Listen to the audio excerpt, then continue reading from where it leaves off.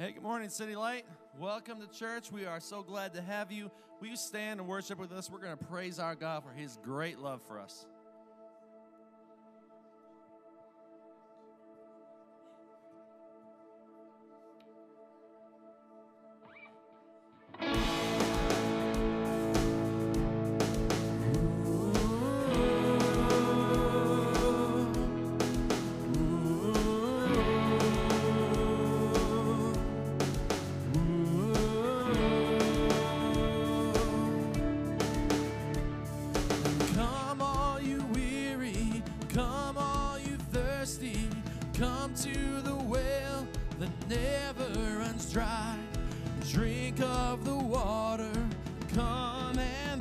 No more.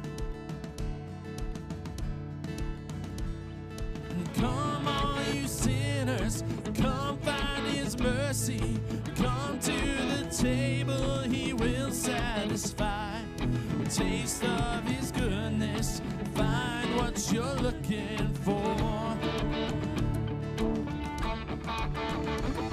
For God so loved the world that he gave us his one and only Son to save us. Whoever believes in him will live forever.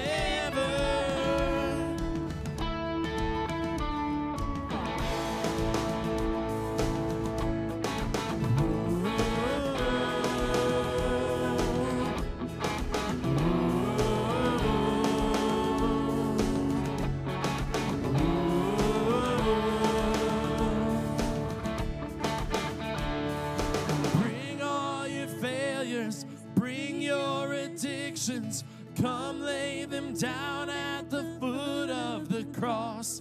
Jesus is waiting there with open arms, open arms. For God so loved the world that he gave us his one and only Son to save us. Whoever believes in him will live forever.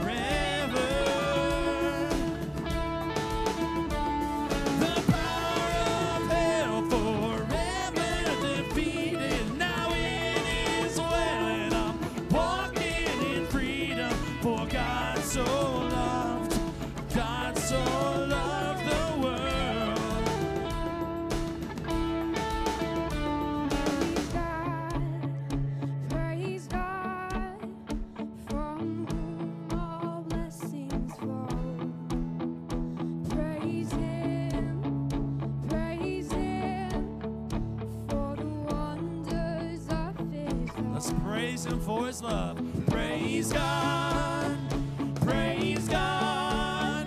from whom all blessings flow. Praise him, for the wonders of his love. For God so loved the world that he gave us his one Son to save. For God so loved the world that he gave us his one and only Son to save us. Whoever believes in him will live forever. The power of hell forever defeated. Now it is well, and I'm walking. For God so loved the world.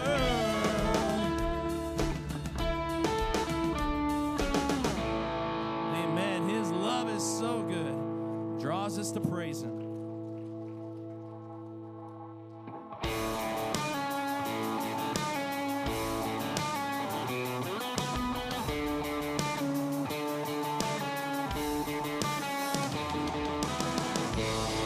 Let's continue to praise our God who overcomes all anxiety.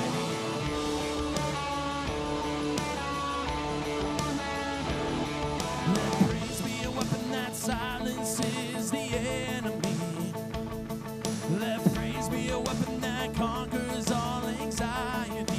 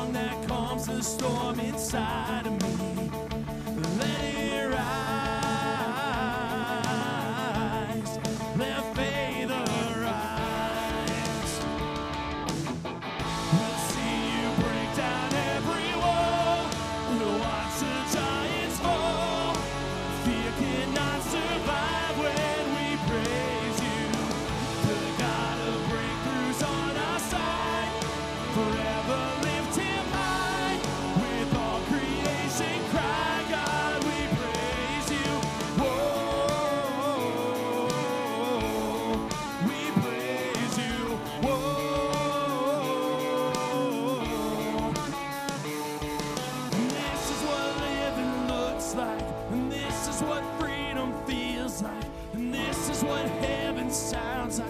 We praise you, and this is what living looks like, and this is what freedom feels like, and this is what heaven sounds like. We praise you, and this is what living looks like, and this is what freedom feels like, and this is what heaven sounds like. We praise you, and this is what living looks like, and this is what freedom feels like, and this is what heaven sounds like. We praise you, we'll see you break down every wall, we'll watch the giants fall.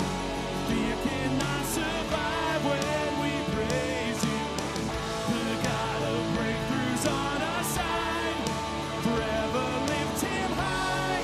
With all creation cry, God, we praise you.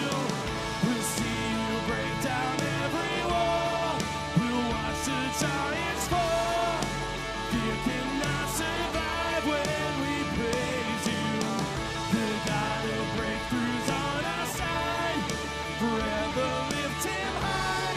With all creation cry, God, we praise you. Whoa, we praise you. Whoa, we praise you. Whoa, we praise you. Whoa, we praise you. Amen. Jesus, we praise you. We lift you high.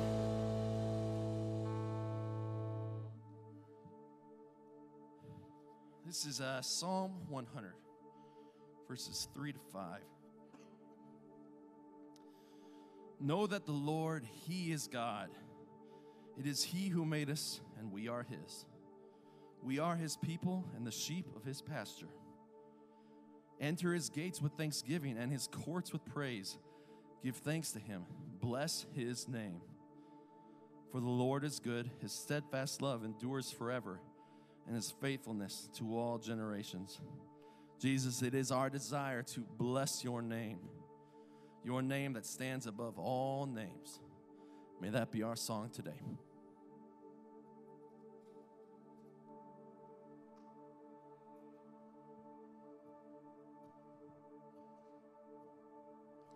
You were the Word at the beginning, one with God the Lord Most High.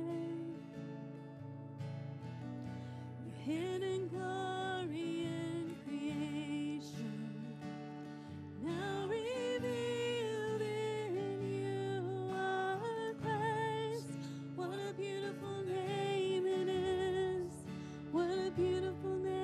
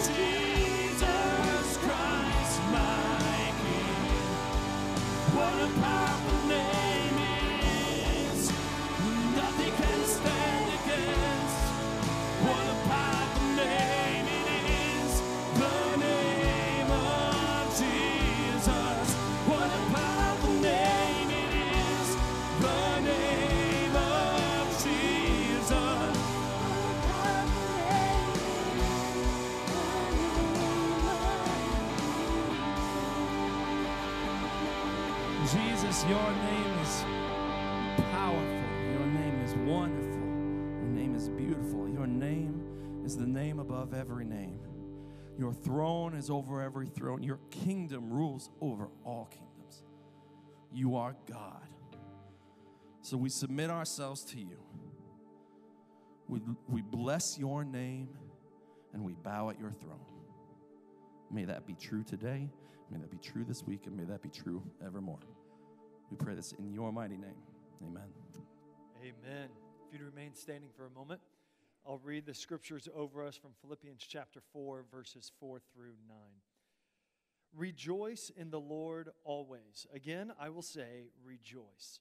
Let your reasonableness be known to everyone. The Lord is at hand.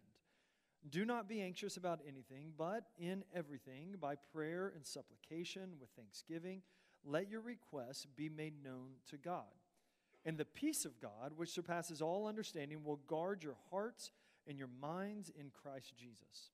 Finally, brothers, whatever is true, whatever is honorable, whatever is just, whatever is pure, whatever is lovely, whatever is commendable, if there is any excellence, if there is anything worthy of praise, think about these things. What you have learned and received and heard and seen in me, practice these things, and the God of peace will be with you. It's a reading from the scriptures. Go ahead and have a seat. Citylight, so good to be with you guys this morning. My name's Doug. I get to serve as one of the elders for our church family, along with my good friend Erick and another group of men. We love serving our church. And man, we're so glad you're here with us. It's cold out there, y'all, right? But you're here in the warm building, and your glad hearts are being warmed with the love of Jesus right now. It's so great. We're so glad you're here. Hey, if you got kiddos, they are a joy and a blessing and always welcome to worship with us in here. If they need to just talk or run around or anything, right down the hallway, there is both a family room and a nursing mom's room. Take advantage of those as much as you need them, and may they be a blessing to you. Hey, we're going to pray for Erick before he preaches. If you don't mind, reach out a hand as a sign of support. Say, Erick, we're in this with you, man, and let's pray. Jesus, we're so thankful. Jesus, thank you that your name is above every other name. That at your name every knee will bow and every tongue will confess that you are Lord to the glory of God the Father. And so we pray that even in this sermon today, that you would remind us you are Lord. You remind us that you are good, that you are sovereign, that you reign and rule over all. Would you use Erick and the spiritual gift that you've given him and his personality, his passions, to bring that to life for us, both individually, for all of us as individuals in this room, but also for our church family, us together as a family. Jesus, remind us you are good and you're Lord. We pray in your name. Amen. Amen. Thank you, Dougie. Good morning, Citylight. Yes, it is a good morning because we get to dig into God's Word together again. This January, we've been looking at Philippians chapter 4, verses 4 through 9 that Doug read just moments ago. And we've been looking at what God has to say about anxiety. We call the series Anxious for Nothing. And this passage of Scripture was written as an encouragement to God's people as we live in an anxious world. Rejoice in the Lord always. Don't be anxious about anything, but in everything pray, and the peace of God will guard your hearts and your minds in Christ Jesus. You can think on the things of God. You can act on the things of God, and the God of peace will be with you. It's just chock full of encouragement for God's people, and I love it. But you know what set up this passage in Scripture? Like, you know what verses come just before it that kind of made Paul, the author, think, I should give them some encouragement for anxious times. You know what that was? Let me read it to you. It's conflict. It's stress. It's disagreement. This is Philippians chapter 4, verse 2. I entreat Euodia and I entreat Syntyche to agree in the Lord. Euodia and Syntyche, not names that are popular today, maybe because they're hard to pronounce. maybe because these ladies are known for getting in an argument that they could not solve on their own. They're just on different pages. They can't find a way to move forward together. And word of this conflict spread so far that it made it from the Philippian church all in Philippi all the way to Rome into the jail cell where Paul was being held. This was a big deal. In fact, it was so big that Paul, the greatest missionary church planter in the New Testament and maybe of all time, was writing a letter to the church describing the beautiful, foundational, life-changing, eternity-giving truth of the gospel in a letter. And this argument had gotten so big that Paul had to spill ink saying, hey, ladies, find a way to get along, right? He used Bible language to tell these ladies, agree in the Lord. Man, they're just forever going to be known as an example of what not to do. I always thought, man, it'd be cool to have your name in the Bible, wouldn't it, if you would have lived in those times? I'm afraid if the Bible was being written right now, my name would be in a spot like this. You ever just feel like you've been in a conflict like this? Like, you hear about Euodia and Syntyche being in an agreement that they can't resolve on their own, and you're like, oh, I've been there. I've known conflict like that.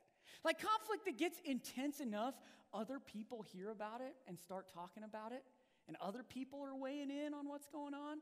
Conflict that you get anxious about because word is traveling like theirs, made it from Philippi to Rome. And that anxiety, you think, I am racking my brain. I cannot find a way forward. You ever been in conflict like that?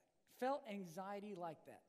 My guess is almost everybody has in the last few years when political conflict and racial conflict and COVID conflict and all kinds of other conflict just seem to have ruled the day.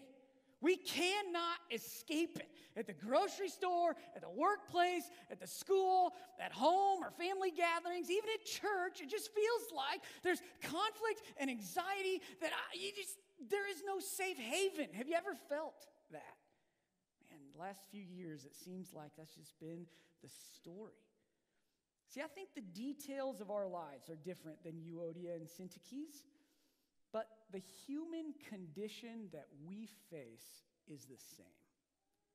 The particular details may be different, but the general condition that we live in is the same. Conflict, disagreement, stress, and anxiety are just as real for us today as they were for them back in their day. And that means that the encouragement in Philippians 4 is just as relevant for us today as it was for them 2,000 years ago. You tracking? Preacher loses breath on that. Look, it's relevant for us. And so I want to do a quick catch up on what we've learned so far. God tells his people, you can rejoice in the Lord always because Jesus is near and Jesus is Lord. Disagreements and anxiety don't win the day. Jesus does. So Philippians can continue with words like this. Do not be anxious about anything, but in everything, by prayer and supplication with thanksgiving, let your requests be made known to God. And the peace of God, which surpasses all understanding, will guard your hearts and your minds in Christ Jesus. When we pray, the peace of God somehow gets active in our lives. It guards us. Imagine Paul writing this letter. He's sitting in a prison cell in Rome, and he's wondering, how do I describe the peace of God to these people in conflict at the church in Philippi? And he looks out and he sees a Roman guard stationed outside. And he's like, you know what? No matter where I go, that guard is with me. He's stationed here beside me. Nothing gets in to me without having to get through him first. That's kind of like what the peace of God is like. It guards us. It is with us, stationed near us. Nothing gets to us without getting through that first. Paul is saying when we pray, the peace of God will guard your hearts and your minds in Christ Jesus. When the peace of God gets active, getting ahead of myself, when we pray, the peace of God gets active in our lives. That is good news. There was a pastor who said, the peace of God does not promote passivity. I love that. The peace of God itself gets active in our lives, and then we participate by getting active ourselves.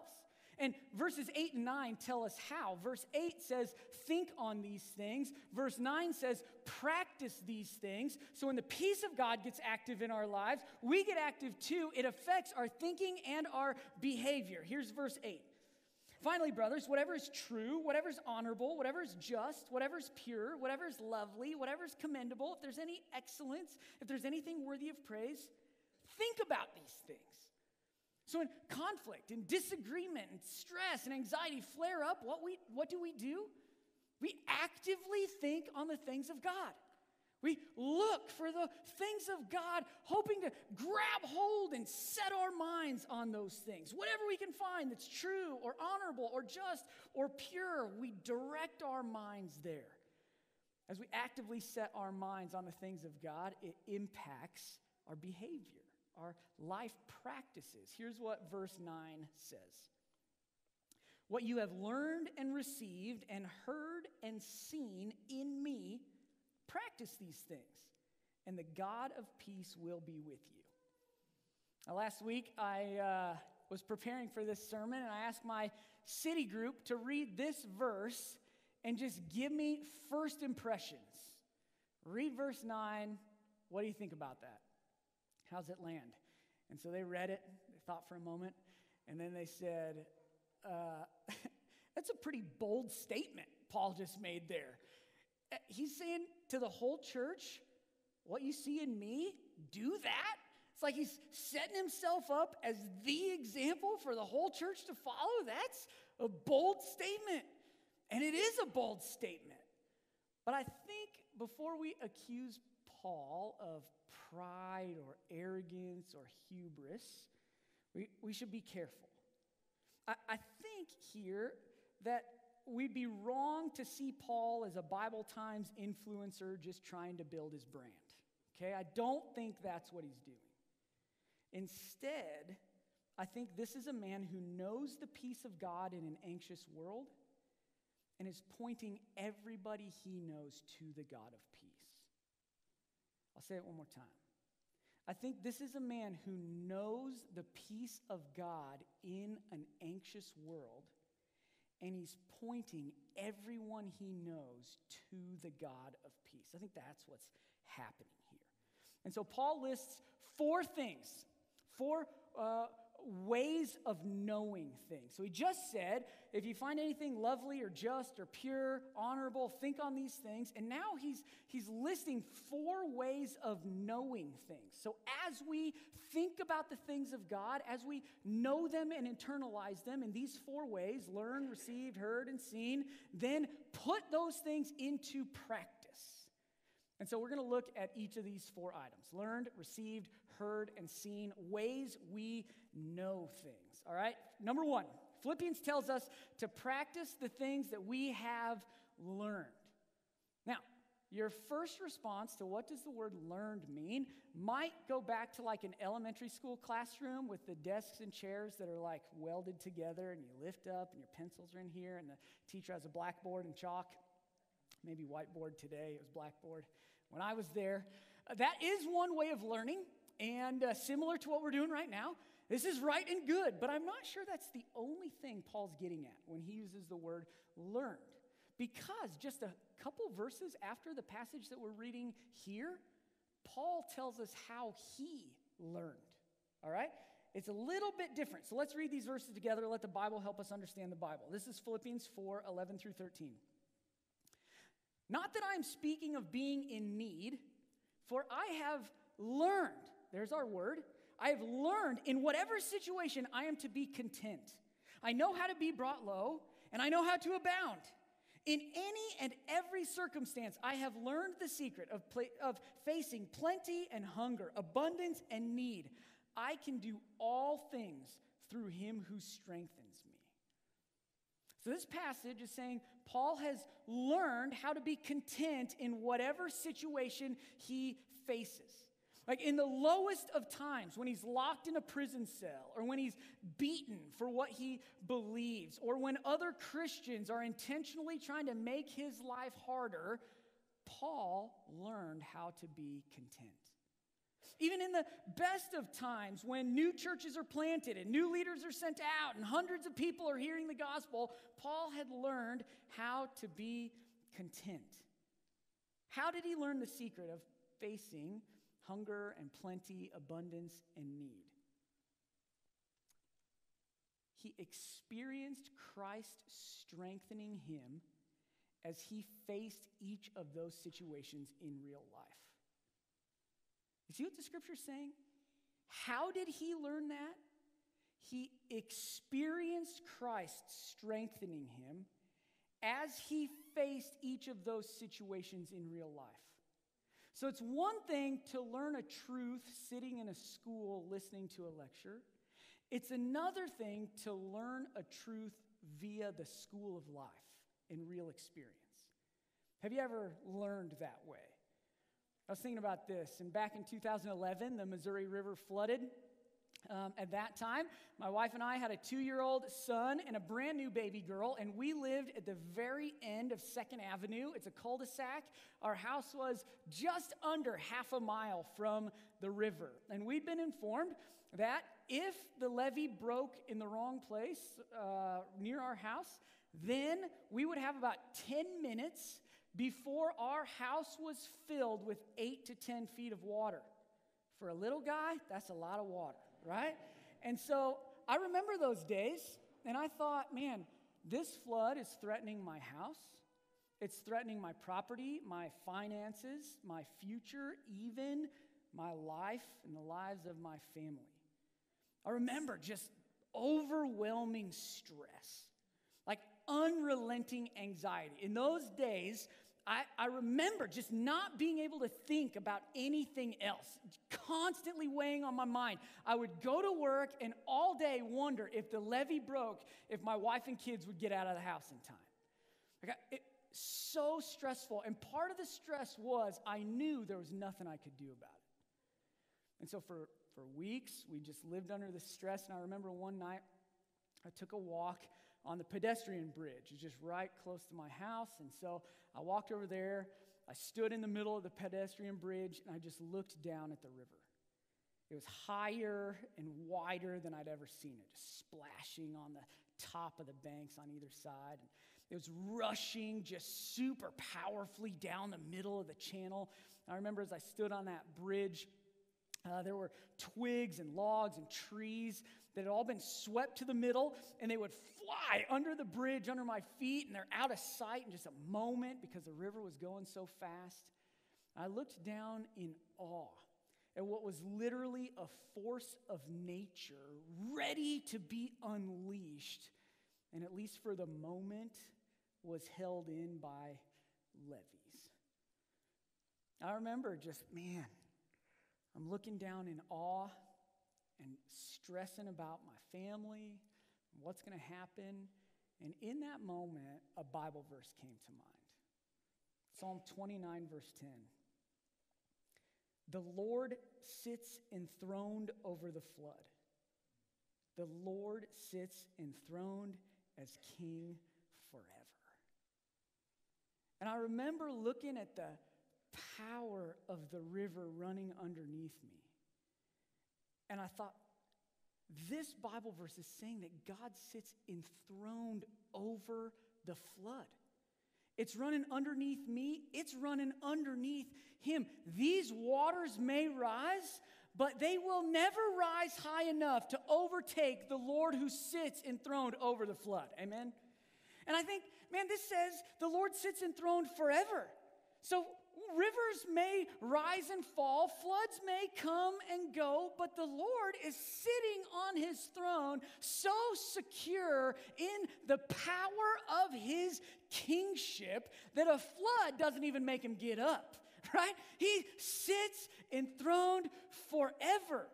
And on that bridge, what started as me looking down in awe at the power of the river ended with me looking up in awe at the power of God who sits enthroned over the flood.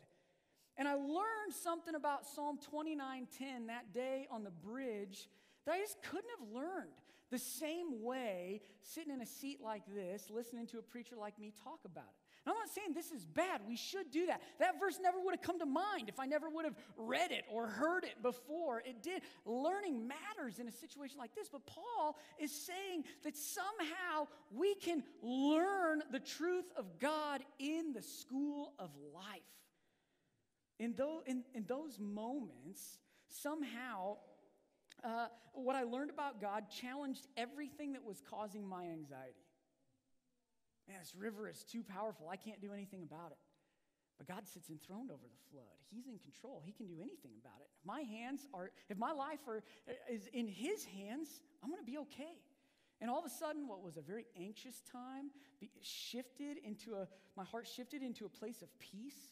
My circumstances didn't change, but my perspective on those circumstances did change. Learning the truth about Psalm 29 on that bridge changed things for me. I learned something there. I think that's what Paul's talking about when he tells us to practice what we've learned.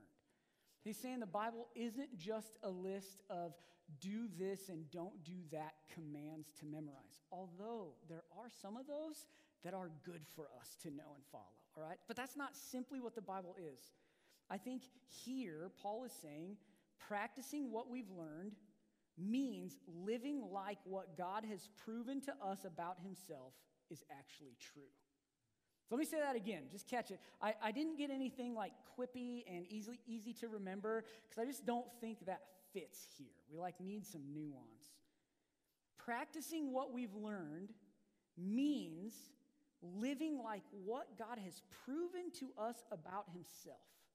What we have learned about God from His Word and in the school of life, we live as though that's actually true. Let's practice what we've learned, all right? So Paul is not encouraging the church just to listen to what he said and practice that. He's not putting himself as the second Jesus. He's just saying, hey, church, do what I've done, and you will find the God of peace. That's number one, what you've learned. Number two, what you've received.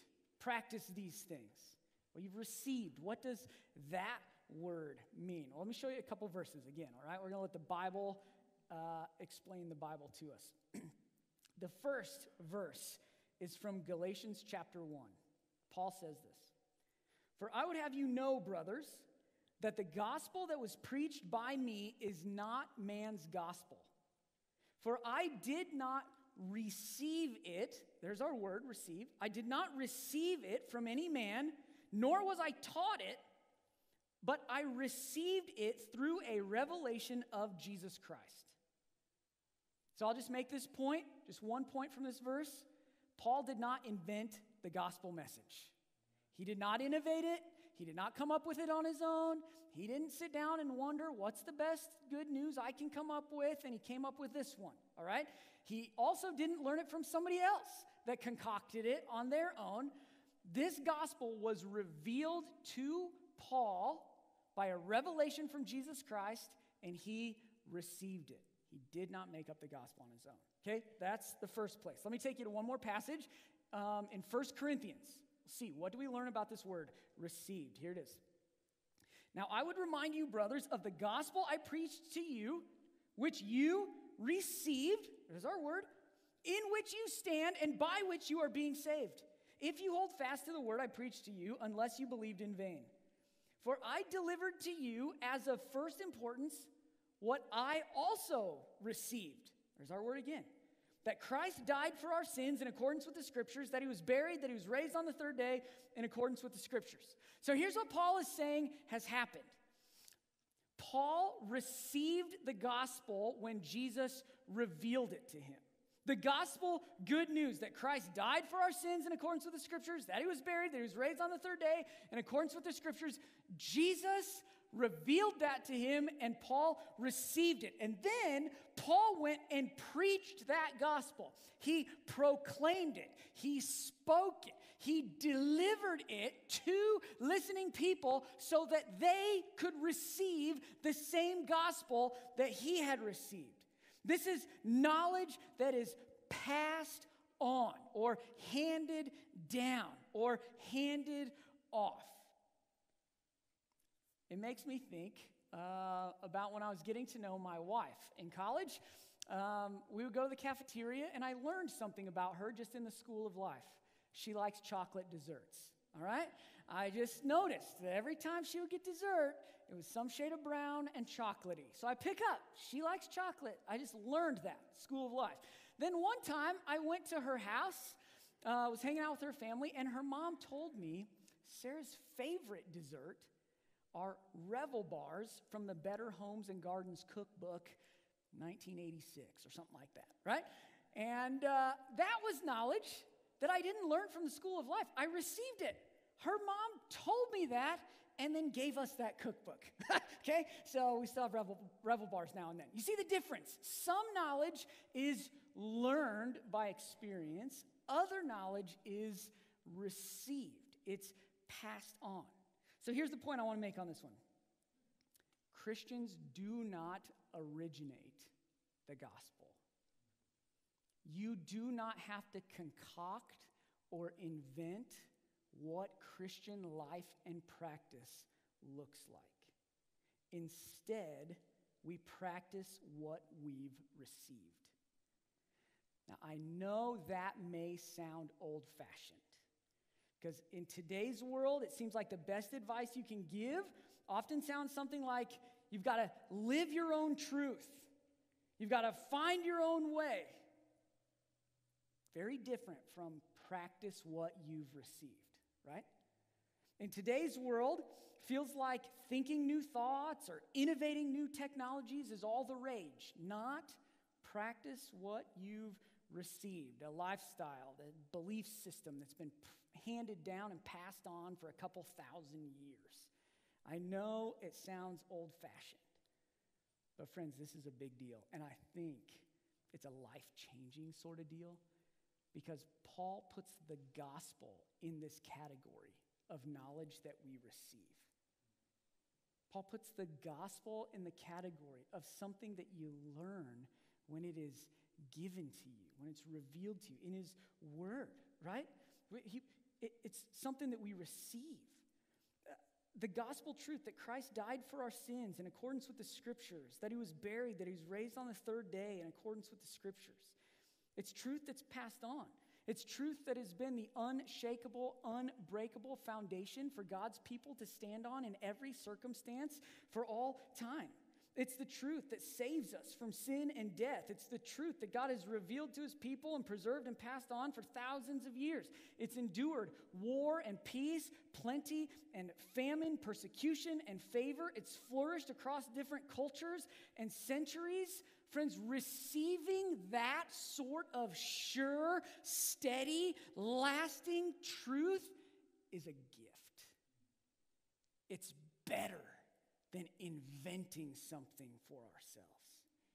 The gospel lasts. It's solid. It's secure. Receiving a truth like that means we don't have to lay the foundation for our own lives, hoping that it does not crack and break underneath us. Instead, we receive God's unshakable foundational gospel truth and we stand on that. Receiving a truth like that means we don't have to pick from a buffet of truth options and wonder if what we put on our plate is going to get us through life okay. Instead, we can receive the life-giving, sin-forgiving, eternally lasting gospel truth and have assurance that we're saved from the sin that entangles and condemns us. So I'll just sum it up like this. Practicing what we've received means that we reckon the good news of the gospel that's been passed on and revealed as truth. Just what has been opened up and shown to us, what's been handed off and passed on to us, we reckon that as truth and then stand on it as the foundation of our lives. That's practicing what you've received. You with me? So number one, learned. Learned is knowledge gained by life experience. Number 2, received. Received is knowledge gained just by it being passed on to you. And then come heard and seen. Now, I know these things are different, right? We see with our eyes and hear with our ears. Hearing is like sound waves, vibrations in your head, and light is a particle or a wave. Scientists disagree or can't figure it out yet and hit your retinas, right? Like, they're different things, operate in different ways. But they're both ways that we observe the world around us through our senses. They're sensory functions that help us observe life in operation around us. And since they operate the same way, in that sense, I'm going to lump them together here, all right? They're a way of knowing by observation. So, let me show you how Paul uses this idea earlier in Philippians. What does it mean to practice what we have heard and seen? Look at this in Philippians chapter 1. For it has been granted to you that for the sake of Christ you should not only believe in him, but also suffer for his sake, engaged in the same conflict that you saw I had, and now hear that I still have. So Paul is saying that the Philippians, who are encountering anxiety, disagreements, conflict, stress, they have seen him endure the same sort of thing. Paul's gone through it. They've watched him get thrown in prison and be attacked, beaten for his faith, all that kind of stuff. They've seen him engage in those conflicts. And when he wasn't with them and he's in prison in Rome, they've heard how that is ongoing in his life. He endures conflict and disagreement and suffering the same as the people in the church in Philippi. So Jesus is good, life is hard. Those things are both true. And so when the Philippian church is wondering, when life is hard, how do we get through? What do we do? How do we deal with the anxiety and conflict and stress? What's our next step? Paul says you can look at others who've endured the same thing and put into practice what you've seen them do. So he says, what you have heard and seen in me, practice those things. So, they watched Paul defend the faith against angry opponents and pray in every circumstance and get thrown in prison for what he believed. They heard how he explained the gospel using the Old Testament when he talked to the Jews, how he explained the gospel to the Greeks in Athens using their altar to the unknown God, how he worshiped and sang in his prison cell, and God was with him even there. They'd heard and seen Paul as they observed his Christian life. And in that sense, I do think Paul was an early influencer, saying, watch what I do and imitate me. In fact, in another place in the Bible, he said exactly that. Be imitators of me as I am of Christ. Paul's saying that when you see in me evidence that my life is in line with what you have learned and received in the gospel truth, then practice those things. You can do what I'm doing. And he doesn't limit it to just himself as the one who should be imitated. Look at this passage in Philippians 3. Brothers, join in imitating me and keep your eyes, be watching and seeing on those who walk according to the example you have in us. So he's saying anyone that lives a Jesus-loving, God-honoring life can be an example for us to follow, just like Paul was. All right, so for us today, how do we practice what we have heard and seen? Maybe you are like Euodia and Syntyche. When you heard they were in an argument, a disagreement, and they couldn't find a way out on their own, you're like, oh man, I'm right there. If you've ever been in a disagreement like that, one way you can put into practice a godly lifestyle is you can look at the Bible and see, how did Paul engage in disagreements and conflict? In Galatians, there were other gospel preachers who were somehow using gospel preaching to afflict and be rivals to Paul and make his life harder. I don't know how they were doing that, but they were. And in that situation, Paul's like, you know what? I'm just going to take myself out of this situation and rejoice that they're preaching the gospel.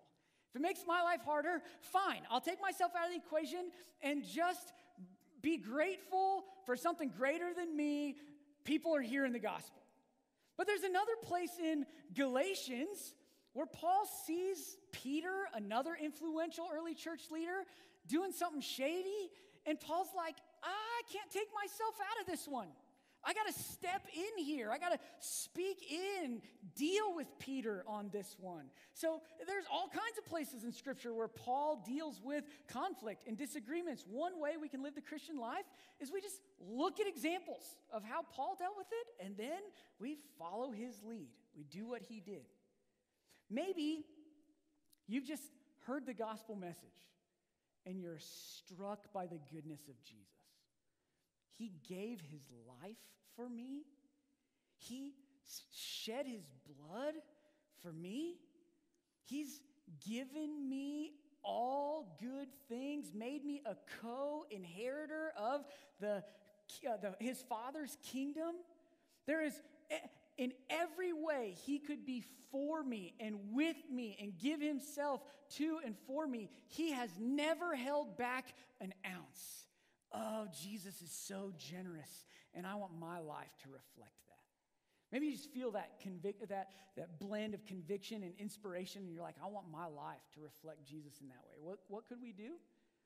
Honestly, friends, one thing is you just look around the church and see other people who are doing it. Like, man, who is giving themselves for the good of the people around them and the glory of Jesus? Where do they give their time? How do they think? What kinds of things are they saying? I want to observe that. I want to talk with them. I want to learn from them, and I can imitate those things in my own life.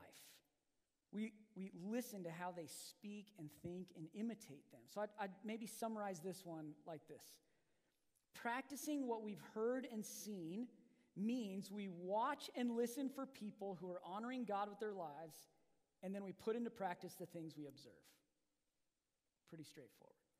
So, what you have learned and received and heard and seen in me, practice these things. Friends, I got to be honest with you. Really practical, tangible sermons like this are just hard for me. I like to say, Jesus is good, let's follow him together, I get excited about gospel truth and practical stuff. I just I do my best, all right? I want to close the way Paul closes this passage because I think it just, for me, rings in my soul. After all of this practical encouragement, hey, rejoice in the Lord. Pray, think on godly things, practice godly things. He ends with these words, and the God of peace will be with you. And the God of peace will be with you. Friends, we live in anxious times. There's no way out of that.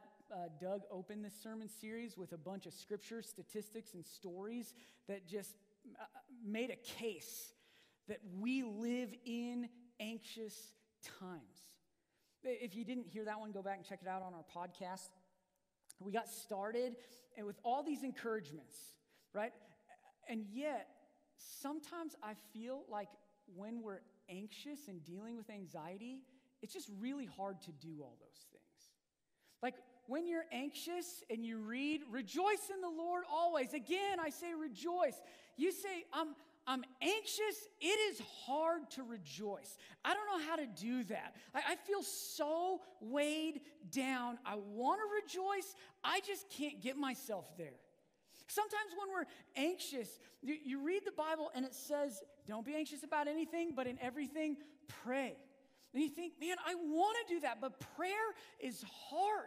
I've been praying, and I know God hears me, but he hasn't moved yet the way that I want him to move. And so continuing to pray as I continue to feel burdened by this anxiety is hard.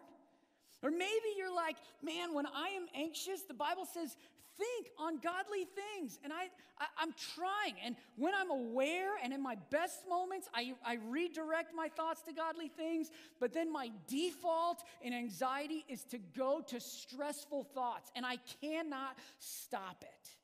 Maybe when you're in anxiety, you think, yeah, practice these things, or I've learned and received and heard and seen. Do that instead. And you feel like, you know what, trying to change the way I engage is sort of like Doug trying to grow a beard, right? Like, I can try, push out those whiskers. It just doesn't work. Try as I might, I cannot do this on my own. Sometimes anxiety feels so overwhelming that even the good advice, the good news in the Bible feels out of reach. I cannot do that on my own.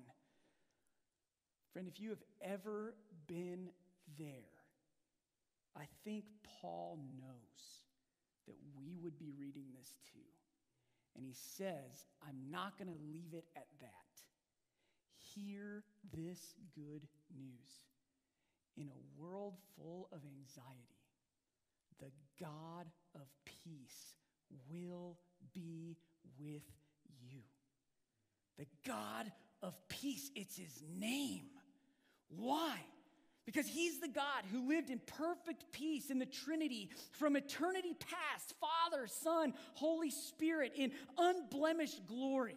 He's the God of peace because he created this world as a garden, perfectly peaceful, without any hint of conflict or disagreement or sin. He's the God of peace who shut the door to the ark before the storms came and the floods rose. He protected his people and gave them a place of peace. He's the God of peace who led his people out of slavery and into the promised land that flowed with good things like milk and honey. He's the God of peace who entered into the fire with Shadrach, Meshach, and Abednego so they were not alone and they were not consumed. He's the God of peace because he sat with Paul in his prison cell until he loosed the chains and opened the doors and made a way out. God never left his side. Paul was at peace even in the cell. He's the God of peace who, when he walked on this earth, stood in the boat during the storm. He slept in the boat during the storm, and then the disciples came and woke him, and he told the storm, "Peace, be still," and even the winds and the waves obeyed him. He is the God of peace who has promised he is coming back to establish his peace once again by finally destroying Satan, sin, and death once and for all and forever. Friends, we live in an anxious world, but the good news that can ring in your soul today and all your days is the God of peace will be with you. Amen? Will you guys pray with me? Awesome God, I thank you for passages like this. I feel like Philippians could have just been a letter written to our church in our time. I thank you that the Bible's not like this detached book that's written for someone else somewhere else, and it's just impossible for us to understand. But instead, your word is your revealed gospel truth to us that we can learn by study and by life experience, that we can receive by your grace a truth that's lasted for millennium, that we can see and hear how others who've known you or following you do the same. Man, friends, today, I want you to know the God of peace. And so if you know Jesus as your Savior, then this morning I want to invite you right now, would you just confess to him what makes you anxious in this world?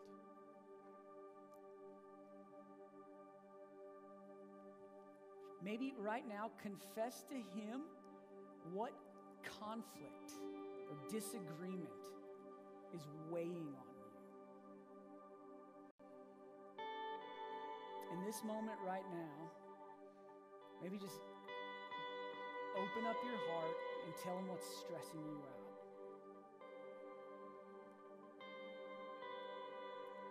Now, friend, in this moment, would you just thank Jesus for being a God of peace, the God of peace? Would you thank him for a whole Bible full of examples of being with his people in the best of times and the worst of times? Would you thank Jesus that he is with you even now? He's Emmanuel, God with us. He promised to send his Spirit to indwell every believer. Would you thank Jesus that he is who he is? And friend, if you don't know Jesus this morning and you showed up here and you're wondering who he is or what he does or how he works, this morning, can I just invite you to know Jesus as the God of peace? When you look around at the world and you think this thing is out of control, my life is full of anxiety and stress, and I don't know what to do about it. Maybe you're like me, standing on the bridge, looking at the river, saying there's a force of nature at work against me that I have no power to stop. Maybe this morning you confess that to Jesus, and you say, I believe that you have the power to do it. I believe that you are the God of peace who can calm the storms in my life. Jesus, I want you to be the king who reigns over my life. I want to bow my knee to you. I want to know your love and your grace and your mercy and your peace now and forever. If you can pray a prayer like that, if you turn to Jesus like that, friend, the God of peace, Jesus Christ, will be with you today and all your days into eternity. Jesus, thank you for loving us, for being near to us, for giving us peace in a world that lacks it. We love you, and we pray this in your name. Amen. Friends, we're going to take communion together, and this morning as we do, I just want you, servers, you can come forward and get ready. I just want you to remember how we get the peace of God. Like, when we were sinners, we were living in rebellion against God. Sin is literally turning away from God and going our own way. And then repentance is turning to God and going back to him. And so, we were sinners, rebelling from God and walking away from him. And then he sent Jesus, his son, to live a perfect life that we couldn't live, to die a death on the cross, taking our sin off of us and giving his righteousness to us in its place. And he was buried in the grave and rose again to make a way out of death for you and for me forever. If you know Jesus like that, then today, as we celebrate communion, the server will break the bread and hand it to you, and you'll remember Jesus' body was broken for you. And then they'll hand you a cup of juice, and you'll remember that Jesus' blood was shed for you so that you can have peace with God and know the God of peace is with you now and forever. We will celebrate what Jesus has done this morning. If you know Jesus like that, then come when you're ready.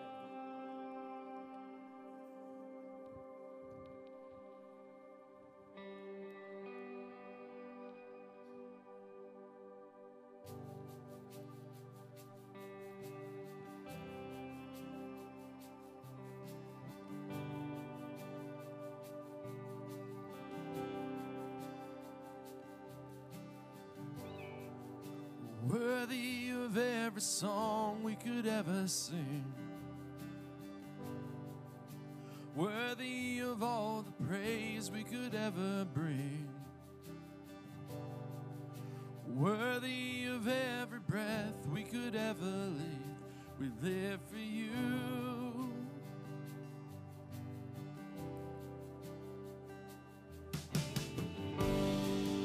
Jesus, the name above every other name. Jesus, the only one who could ever save. Worthy of every breath we could ever breathe. We live for you. Oh, we live for you. And holy, there is no one like you. There is none beside you. Open up my eyes in wonder and show me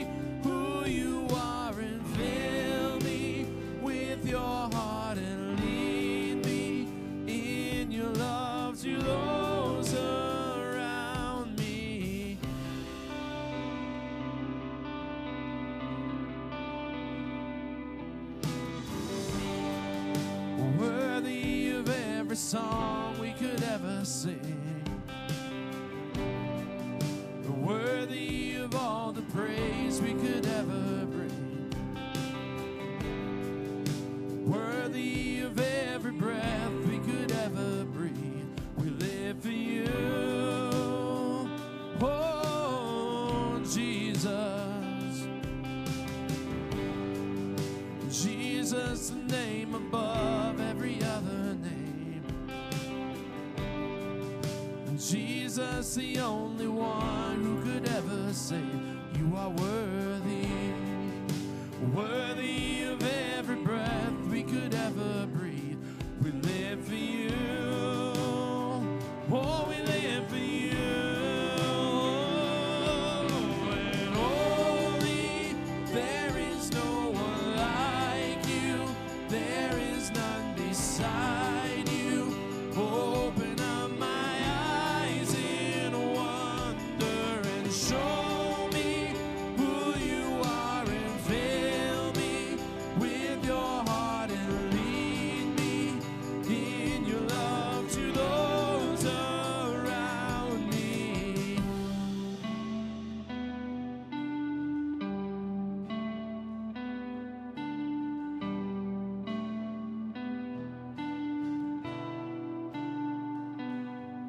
And I will build my life upon your love.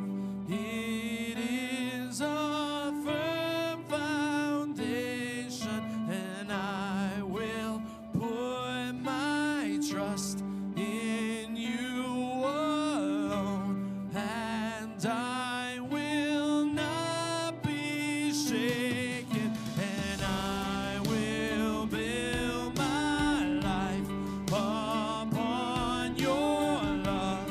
It is a firm foundation, and I will put my trust in you alone, and I will not be shaken.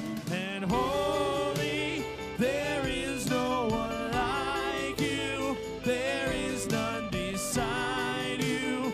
Open up my eyes in wonder and show me who you are and fill me with your heart and lead me in your love to those around me. And I will build my life upon your love.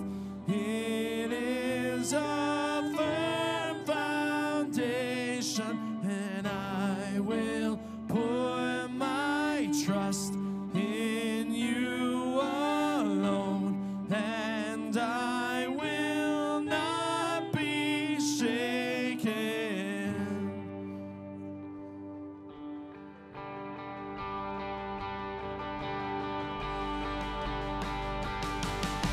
Jesus over everything, He reigns forevermore. Our song for all eternity, Jesus Christ is Lord. Jesus over everything, He reigns forevermore. Our song for all eternity, Jesus Christ is Lord.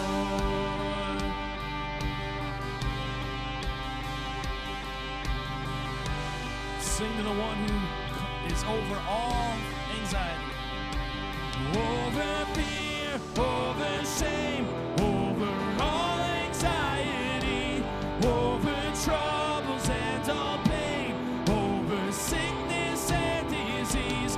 For He reigns on the throne. All praise to Him alone. One name over everything, over death,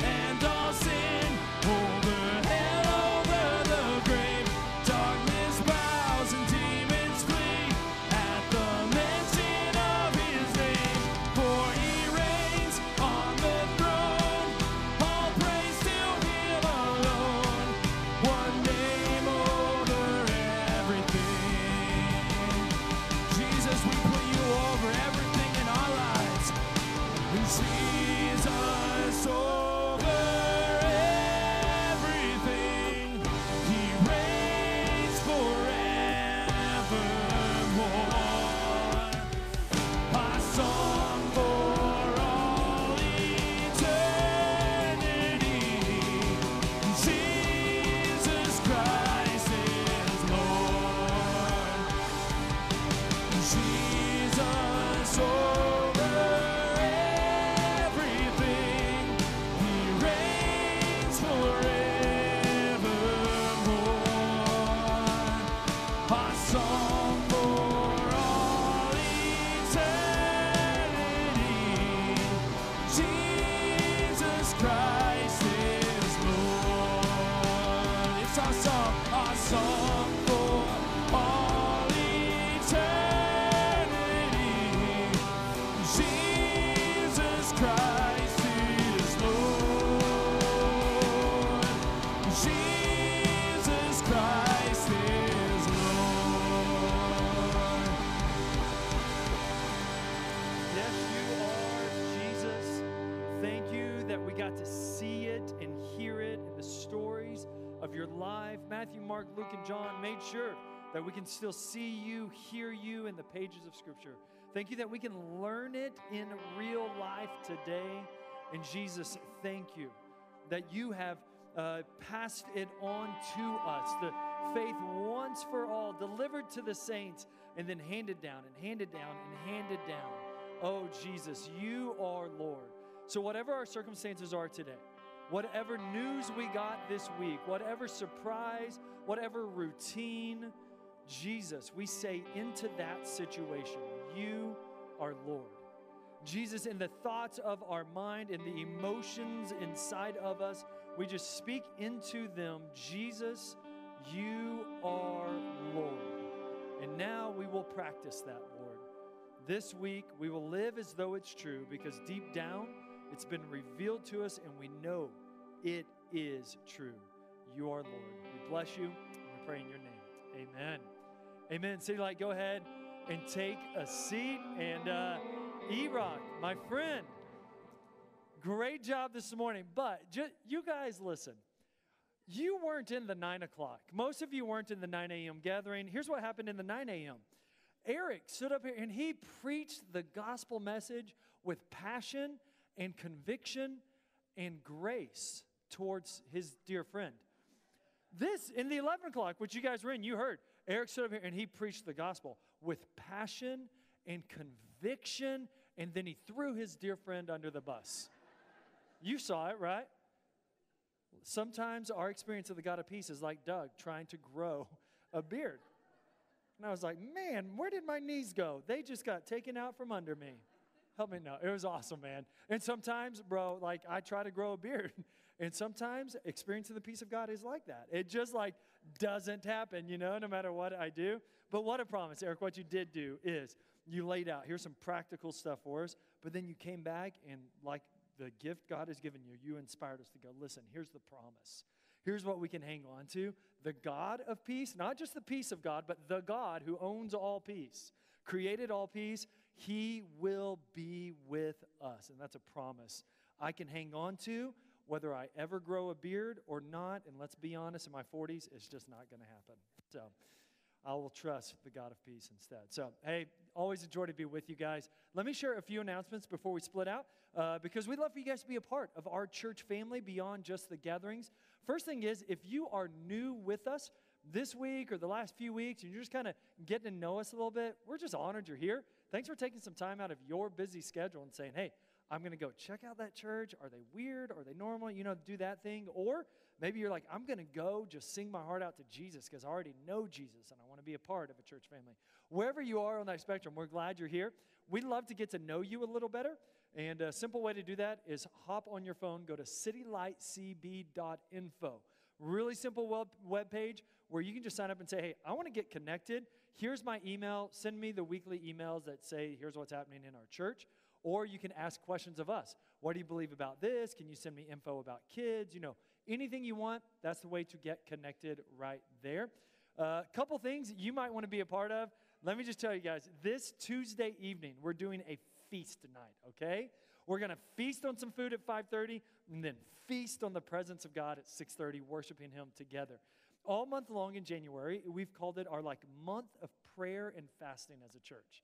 It's been great. Many of you guys have participated by praying along with our prayer guide. Some of you, you've skipped meals or skipped multiple meals in a day or in a week.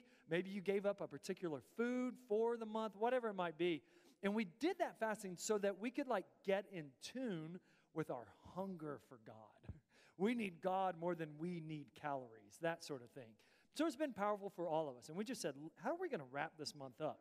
And we said, let's do a feast tonight. So that is this coming Tuesday evening at 5:30. We are going to feast on food. It's awesome, guys. I know the team, we've got like 7 or 8 people who are preparing that meal for us. We're going to have soups, chilies, homemade breads, homemade desserts. It's like the menu came straight out of the kingdom of heaven, guys. And it's going to be here on Tuesday night. You want to be here for it. It's going to be awesome. And then at 6:30, we're just going to gather and we're going to sing our hearts out to Jesus. Full band, just singing and praising him and saying, Jesus, you are over all, you are in all, and you are through all. Man, it's going to be awesome. If you can't make it for the food part at 5:30, no biggie. Just come at 6:30 and worship with us. Also, childcare is provided for that. But at the same time, your kids are welcome just to come, eat with you, sing with you, celebrate with you. We want you to be a part of it. Here's what would help us a ton. If you could hop on citylightcb.info and just RSVP within the next 2 hours or so, that will help the team of chefs and cooks who are making the meals, that'll help them know tomorrow and Tuesday how much to prepare, okay? We will make as much as we need. Just please go RSVP. That'd be awesome. Okay, the other thing, next Sunday, we start a new series of sermons, and we're going to be tracking through the Old Testament books of 1 Kings and 2 Kings. It is old school history of God's people. In those books, really, more than anything, the theme is how patient God is towards his people, even after they mess up and mess up and mess up. Those kings, there's 42 kings in the books, and so many of them, they just mess up, and God is patient and patient and patient. So that's the theme of it. Now, what we're going to do next Sunday night is what we call a deep dive. Deep dive into Kings, where we're going to look at the historical background, the timeline, like the culture at that time. What's the outlines, the structure of these books? It is glorious, awesome Bible nerd stuff. And we love it. We would love for you to be a part of it as well. The people who have come to deep dives in the past, the feedback we often get is they're like, man, this helps me understand the sermon so much better. It makes all the experience on Sunday mornings richer and more full. So sign up for that also at citylightcb.info. You can RSVP there. And childcare is also provided for that. Should be awesome. We'd love for you to be a part of it. Last thing is, man, as God is working in you and through you, if you want to be a part of our church's mission financially by giving generously, the mission of our church is to multiply disciples and churches. And the day in, day out operations of that, it has real costs that go with it. So if you want to contribute to those costs, you can give by dropping check or cash or anything we can liquidate in that giving box on your way out.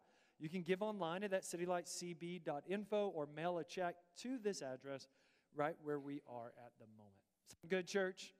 All right. You guys stand with me. Let me send you out with a good word. Citylight, take heart this week as you follow Jesus. Philippians 4 says that the peace of God will guard your hearts and minds in Christ Jesus. And it says, the God of peace will be with you. Love you guys. We'll see you Tuesday.